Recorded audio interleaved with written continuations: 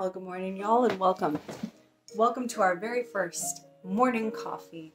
Something new I'd like to try to see if we could address a couple of different little topics that this isn't an assignment, this isn't something you need to turn in, but it's things that I hope will help you with your education, and it'll give us something a little bit more like what our classroom time usually is. I'm used to going into my class and addressing my students, and so good morning, y'all. Now, for today's first coffee morning, right, I have chosen a topic, and our topic is going to be achieving normalcy.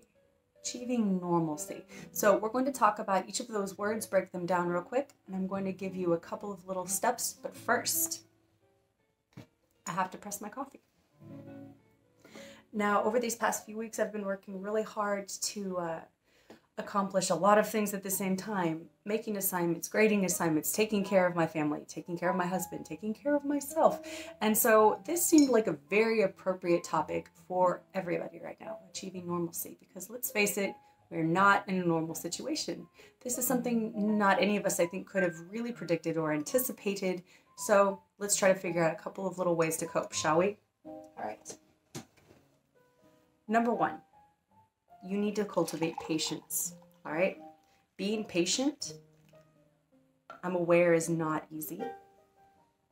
However, it is the key to all of this. It really, really is. Cultivating patience is something we can address more deeply on another morning coffee session, but you need to know that step one in achieving some sense of normalcy is going to be being patient, and not just with the people perhaps in your home, but being patient with the situation. We don't know how long this will last. And then last but not least, be patient with yourself. Like I said, this is something we'll talk about a little bit more in detail on another session, but right now, be patient with yourself.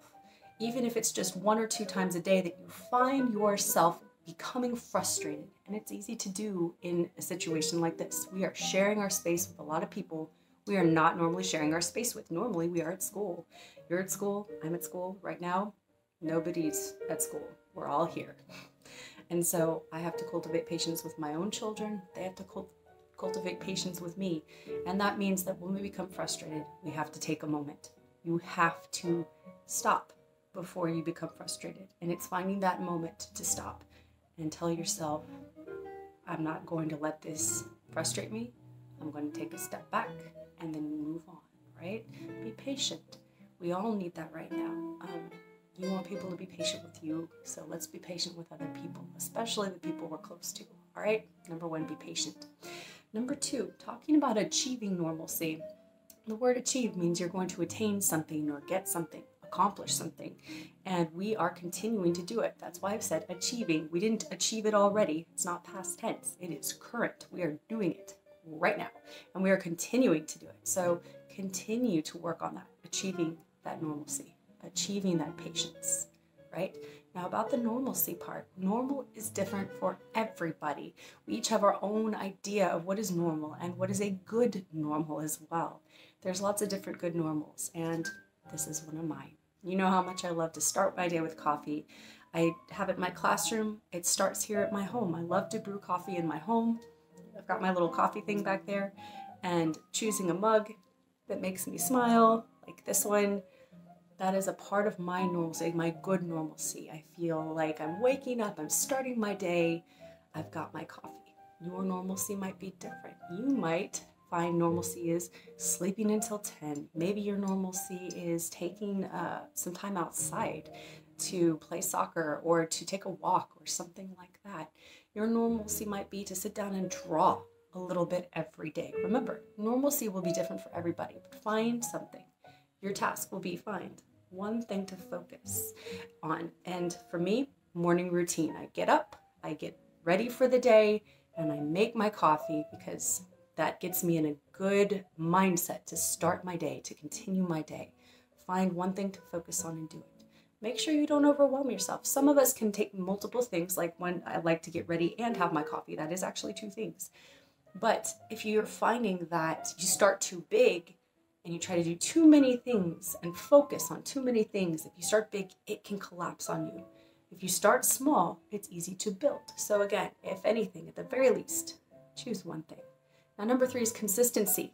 Like I said, I do this every day. Every day means you're being consistent. Continue to do it. It's a practice. We continue to do it. And again, practicing certain things, cultivating good habits, that again would be another great topic for one of these coffee mornings. But again, be consistent with it. Make sure you're continuing to do it, because if you don't, then you might start feeling more blue. We don't want to feel blue. We want to make sure we make it through this together, you guys. So let me remind you of those 3 tips real quick again. All right. Number 1, be patient. All right.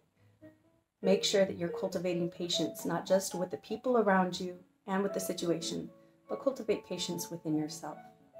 Number 2, choose one thing to focus on. Don't start too big.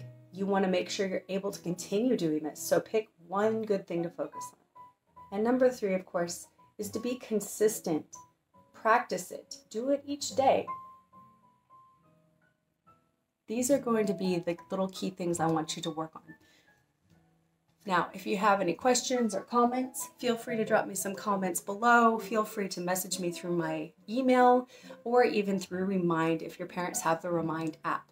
Again, I really enjoy having moments to talk face-to-face with my students, and since we can't be there in person, I figure this is the next best thing. Until tomorrow, you guys, have a wonderful day.